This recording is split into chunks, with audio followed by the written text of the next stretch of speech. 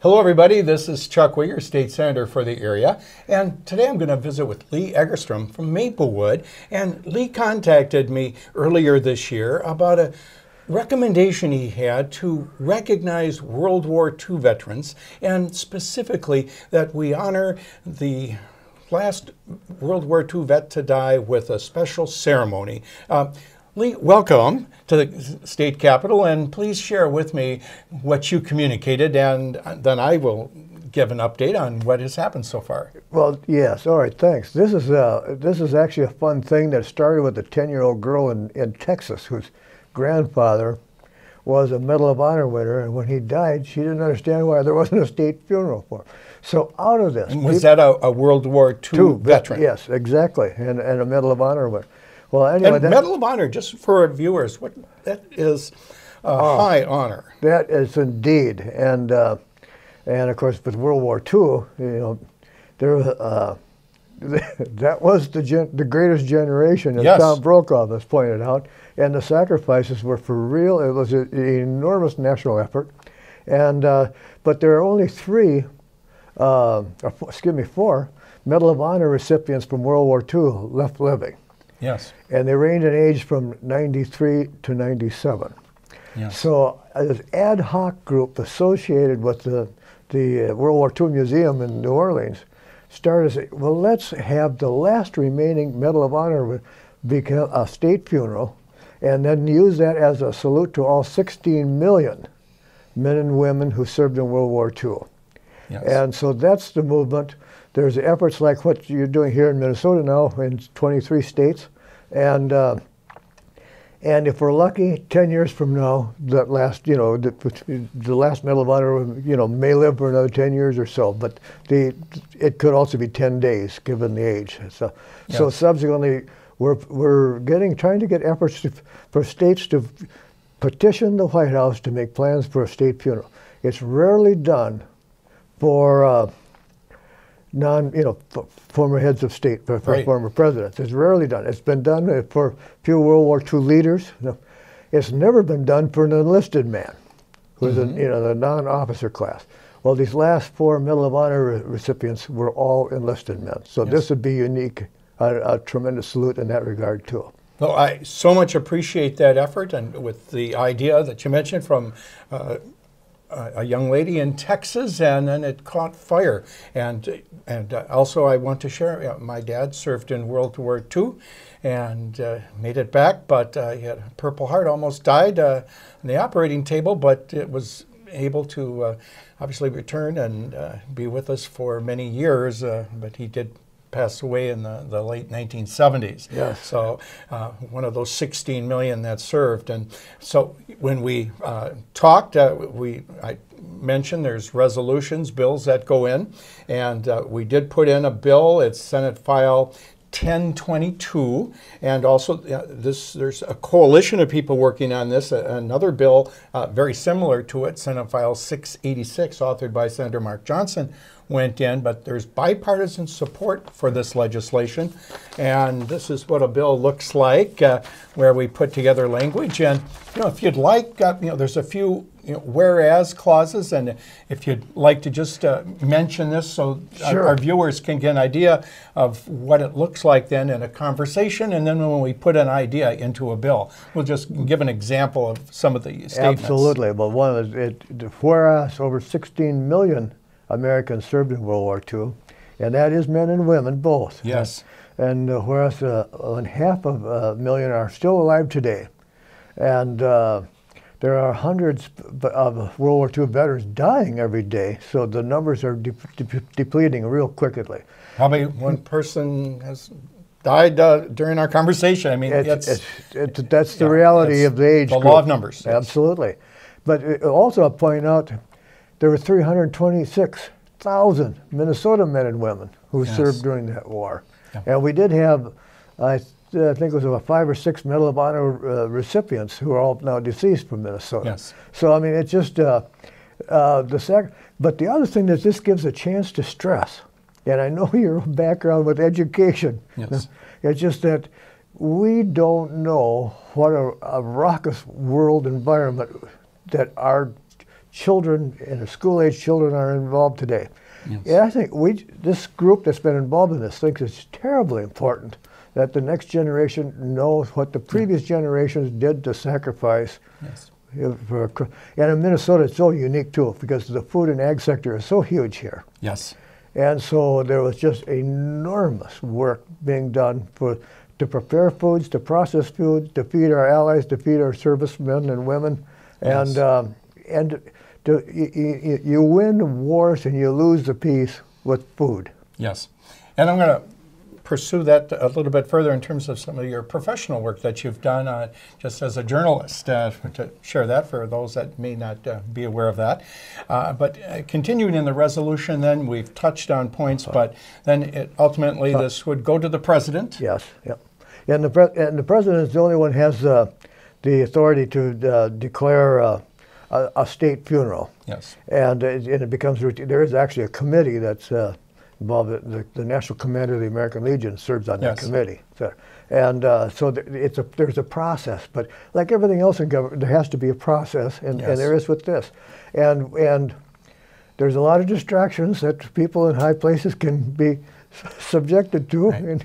And so subsequently, by states passing resolutions such as what you're considering here in Minnesota, it's just a reminder that we haven't forgotten. We don't want you to forget. We want you to be prepared. Never forget. And so we have the resolution. I mentioned it's making progress, and Senator Bruce Anderson's committee passed and referred to the rules. I assume it's going to get to the floor. So thanks for communicating that with us. And we are very optimistic it's going to make it to the finish line, and hopefully when that day does come, there will be the appropriate recognition for that last remaining person to be with us in the world. So yes, so we're very appreciative of what you and your colleagues are doing yes, here. bipartisan support. Yeah, absolutely. And Lee, you have spent your career as a journalist, reporter, an author, and a sampling. I believe you have written over 17, 18 books. Well, maybe just share it with the viewers, some of the highlights of that background. Well, it's just bizarre, but again, remembering hard times, World War II. 1980s was an extremely hard time with the Minnesota economy, Yes. in particular rural Minnesota.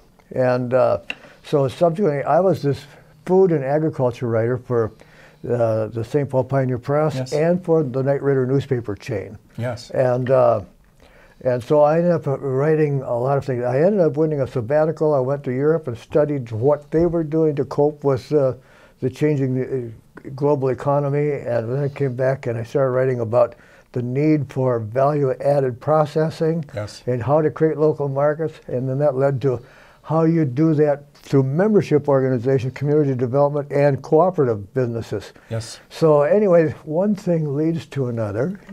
And the minute you have one book out, then people start saying, now you should do it, and you get involved. So anyway, it's 16 books later. Technically there's a 17th, but I think that's one was translated from a previously published book from the University of Illinois system, and it's been Another country. Yeah, in Brazil. So Yeah, I well, mean, that it's counts a too. Portuguese, So I've Okay. never seen it, but Brazilian economists have read it and use it as a textbook, so I know it's out there. But so it's just been one thing after another, and including a number of international people and such as that book right there. And Maybe we could just show, if you'd like to show the covers on some of these, and a highlight or two. all right, well, this was actually the first one. Make No Small Plans: A Cooperative Revival for Rural America. This is when the Minnesota economy was really in the tank. Yes. And there was a rural to urban migration that underway. That small towns were dying, and it was a really sad times. And the only way to turn that around, when you couldn't trade, was in fact to do something with what you could grow locally, et cetera. And so we did. Anyway, this created a new business model called the New Generation Cooperatives. Yes. And it's a play off of, it's almost an inside joke for business professors because of something called horizon problems that involve all institutions and organizations for the third generation doesn't remember why the first generation started a company or did something. Yeah. And it's a play off that. So that's what make no small. It's the calling now on third and fourth generation people in the countryside to, in fact, make their own businesses again. Yeah. Just like their grandparents did, kind of thing. So that's had an impact. Let's take a couple more here. And then here, this became this is actually first done in. This is in Dutch, but the European International. You read it. Give me the translation. International Marktmacht Cooperatives, which is it's essentially the international market power of cooperatives. Okay. And then this after this Dutch version was published with two Dutch economists that I did, then we had a variation of it published in English, and that's what this is. Okay. But it just because the minute this thing hit, the European Union had conferences on that because they realized it's not just for what you might do in Minnesota or what you might do in Belgium or Denmark, but it's for everybody's international development efforts around the world, in Asia and in South America. Globally, we're interdependent. Africa. Yeah. So subsequently, that became important. Well, then that led to other things. Then the University of Illinois, I've been in 3 or 4 books. I've got chapters or case studies. In this case, it's New Generation Cooperatives case studies. I've got a couple case studies in there, including over from Stillwater, the Northern Vineyards Cooperative. Okay. And that became an important model, incidentally. Since this is your neighborhood, okay, I got to tell you this. That became an important model because of when the Eastern European, the Soviet Empire collapsed, and all of a sudden Hungary and these countries are now free again. They're becoming a capitalist society. But did that mean you wanted the American and European distillers to come in and buy up all your local little wineries? Yeah. No. I mean, the only way to save those things was to restructure them as cooperatives. And so they're using the Stillwater, Minnesota model from Northern Vineyards over here to do that. That's exciting. Yes. Well, a great legacy. And just briefly, where were you raised and what brought you eventually to Maplewood? Well, all right. Journalism brought me to Maplewood, but I was born out of Kirkhoven and at west of Willmar, 10 miles west of Willmar. Okay. And then I went to St. Cloud State, and then so I worked after the Army. I worked for the St. Cloud Times. Were you a journalist in the Army? Well, that's the irony. Is I started working for my hometown newspaper when I was 14. Ooh, okay. So subsequently, when I got into an engineer battalion company out at Willmar in the National Guard, they knew that I was pretty proficient with a typewriter. So guess who was instantly made company clerk? Okay. All right. So anyway, but it didn't take the Minnesota Army National Guard long to figure out, oh, that guy that's a company clerk out there is also the guy that's writing for the St. Cloud Times. Yeah. So I got tapped. So the last 4 or 5 years that I was in the Guards, I was right across the Capitol grounds here at the Adjutant General's office with the Public Information Office. Okay, so serving our country, you further perfected your skills, and eventually you landed at Knight Ridder. Well, and then after working in the St. Cloud Times, then the St. Paul Pioneer Press, the afternoon paper at the time of the Dispatch, hired me to come down from St. And I did that, and then I worked here for a couple of years, and then was sent to the Washington Bureau. And so I spent most of the 70s in the Washington Bureau. And then again, the same kind of economic development. Because I was from a rural area and knew about trade, etc., I essentially became more of an economics writer than a than a political writer. And then 73, October 73, Middle East War. Yes. After that, we had the Arab oil embargo. Yes. And of course, then the usual economic lesson, which is not something that often a lot of people like to discuss in newsrooms. But hey, now isn't oil a lot like a commodity? Yes, sir. It is a commodity. Yeah. So off I go off to the Middle East and cover the end of the October War, and then into '74 around there is when the oil spigots come back on, and what are the issues of trade and development that are still trying to be resolved today? Yes. What a life full of significant experiences and sharing them, in your books and your various messages, your advocacy. It's appreciated. Also, I want to point out that Nancy Livingston, who works with us at the state capitol, she was a colleague of yours. Absolutely, anything yes. you'd like to share about Nancy? Well, she was very capable of doing any darn thing that you could throw at her. That's what we remember about Nancy down in the newsroom, I can tell you that. And so she was a bright light, but so and still strong, is. and still is, but always so strong on education. And so, I mean, she was a force you wanted in the newsroom for journalism, but she was a force you wanted in the community for the goods that she could do and make people aware of.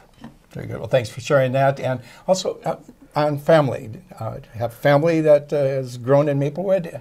Yes, 3 daughters. One's in Massachusetts, one's in Washington State, but one here, I should mention, is Carrie Egerstrom Collins, and she's the Ramsey County Community and Economic Development Director. Okay. Well, very good. And if there's any more information that people might want to get just about your work, the books, et cetera, is there a way to contact you? Yes. Egerstrom LL at msn.com. That's the best way to go.